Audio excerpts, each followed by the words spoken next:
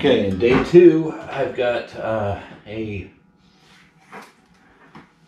couple lights set up here, and found an old Photogenic power pack that came with this set. These are all old Olan mill stuff. You guys may remember it if you shot back in the day. This is the Model AA Flashmaster, and it's a pretty nice little unit. We're going to see if it works. It hasn't been fired up for 7 years, so yeah, you'll see it when I do. So here we go. I'm going to turn the camera on first. Go ahead and get this little monitor on here just for fun. I've got some cables here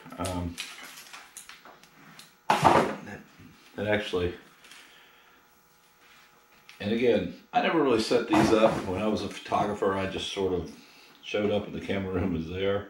When I was in road division, I had a Nord, so that was a completely different thing, and that was also 40 years ago, so I don't remember a lot about setting that one up either. But what I'm going to do here is first I'm going to test the power supply and see if it works. So it's got this nice big long cord on it, and I'm going to plug it in on this power strip over here on the wall.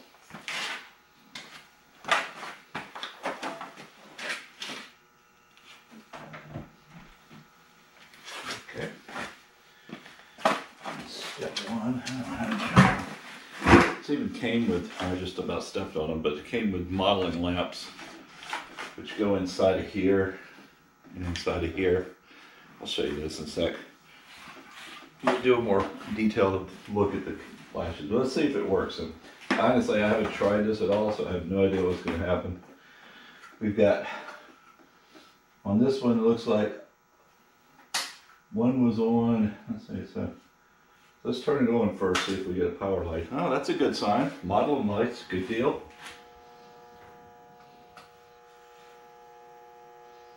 All right, so that's one end of it.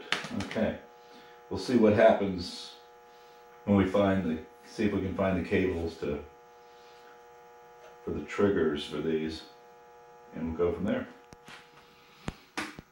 Okay, after doing a little digging in the box here, I found there's a whole bunch of stuff in here, all kinds of cool things. Some looks like Cat 5 or phone cable to 1/4-inch plug adapter. Not exactly sure what that's for. Maybe something else I'll find along the way. But I found a couple of these.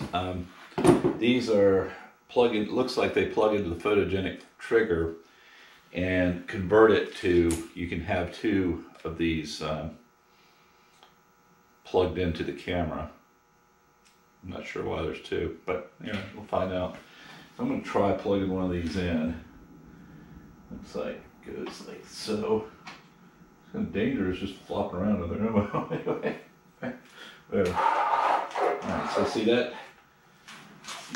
That should give us some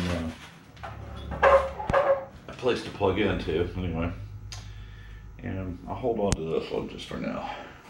Maybe if you had two different cameras, maybe you could use the same power pack. I'm not sure why there's two of them here. But plug it in. I felt like that clicked. There's a place on the front of the camera that says strobe, and I'm going to plug that into there. This looks like this one might not be.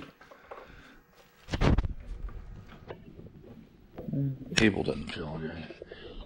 Let's see if anything else works on here. It doesn't seem like it wants to lock into that strobe. So I guess this one's as good as any.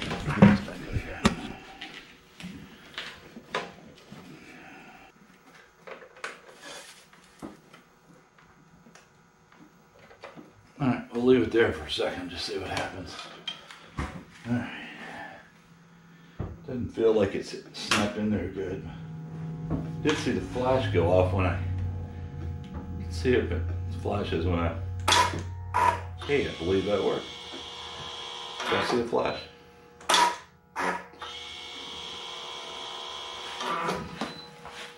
Let's see. Ooh, boy, okay. Didn't shield that one enough.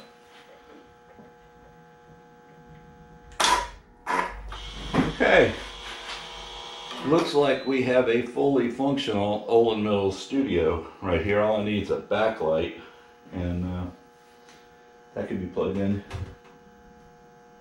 to these. This has enough for 4 lights, so you could do a backlight, a hair light if you wanted to. And looks like we're in business. All we need to do now is to figure out the film situation, and hopefully we can either find the film that came with it.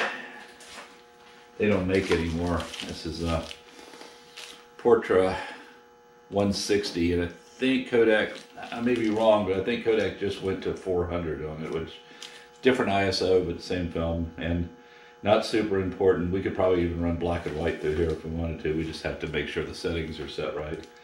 Don't have a slate, so I'd have to just use a regular old gray card, but that's okay. Yeah, so looks like we got to show us the system here. Take one more picture, and we're gone. Let me do a little more detailed stuff on the actual flash system. For those of you who haven't seen this, if you're an Olan Mills photographer, you know this thing better than I do, but it's been a long time. This is a photogenic. I've got it upside down for you, but let's try it this way. There you go. But this is a photogenic power supply, and looks like for the Olan Mills camera, it uses either a Cat 5 or it looks like a Cat 5 to me. I can confirm that later, but I'll put it up on the screen. It has this adapter that adapts the two Cat 5 cables to the trigger, basically input for it. So it has the 4 prongs on it. So you've got you got enough inputs for 4 lights. You could have a main fill hair light and backlight. You have a fuse for the modeling lamps. That you have a these things. We have a few of these spares, but I can't think of what these are called.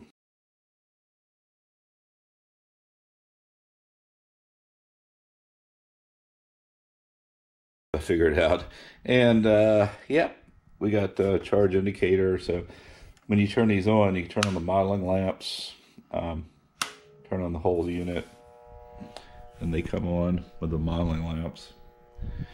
And you turn your modeling lamps off if you want to. That's just modeling lamps. Don't do anything for your exposure. They're just there to help you kind of see what the light's doing and kind of see where the shadows are falling and that kind of thing. So yeah. So anyway, we've got these plugged in. I don't see a remote, like a manual trigger on this. Some of these power packs have that. I mean, not these power packs, but power packs I've used. So I don't see that on here, but you can fire it with the camera. It seems to be working really well. When I got this stuff, there was all kinds of things that I got with it, which is kind of cool. Bunch of cables. This is the remote for the camera. Put that up there so I don't confuse anything. Got a few extra cables. These are stand cables, I believe, for the camera itself. These are power pack cables. I have another one of these power packs here, so some more cables for that. We've got another Cat 5 cable for firing off the triggers, another Cat 5 cable, and then another Cat 5 cable. We got plenty of Cat 5 cables, and here's another Cat 5 cable. So then there's these cables here, which I'm going to have to find out more information about these, but what these were for. But they got a 1/4-inch plug, like a guitar plug on one end, and a Cat 5 on the other. So, and I'm assuming these are Cat 5 because they're probably of the, well, I guess I could just read the side here and see what it's about here. Yep, Cat 5e. So it's a Cat 5e cable. Not sure if you can see that or not, but yeah. Okay, so anyway,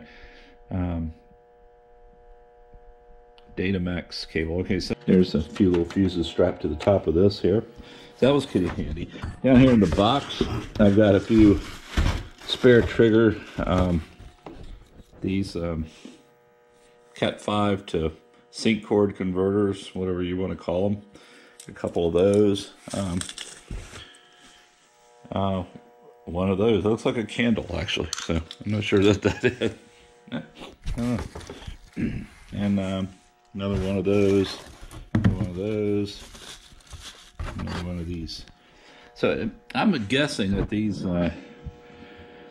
these cables must have connected to a different power supply, and you had the option of either plugging this into the camera or into the power supply and converting it to Cat 5, or you went straight out of the sync cable and converted it for the photogenic. So maybe a different, I got a couple extra power supplies, so they may go with that. So I don't know.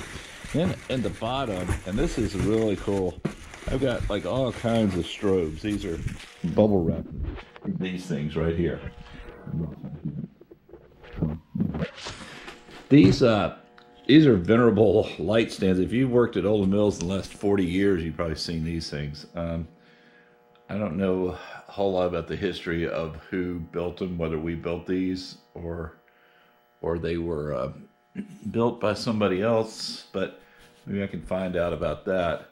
It has a release lock here. The ones I used to use had these big metal, kind of like, I've got some more stuff over here, kind of like this, only bigger, much bigger, with this kind of reflector. And then on top of that, you clamped translucent paper, or like I think they called them filters, I don't remember. But they get clamped onto the outside to diffuse the light, so when the flash goes, it's not so harsh. This one came with a couple of umbrellas, so maybe there's some umbrellas around here that would work for this if you really wanted to use it. So, but you have your modeling set up here. You have your flood. You can flood it, or you can make it modeling more like what the light's going to do when it hits the subject. So, but yeah, pretty cool stuff. So I got all kinds of good stuff here. I got some extra cables. This is for an umbrella stand, I would assume. You put your umbrella in this part here and mount this to a stand or something. So anyway, that's pretty neat. All kinds of good adapters and such.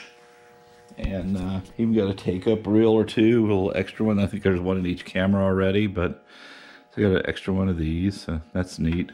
So yeah, we're gonna try to get these things fired up and actually do some, do some real photography with them and see what that looks like. So it's been a while. So thanks for watching. We'll keep you posted.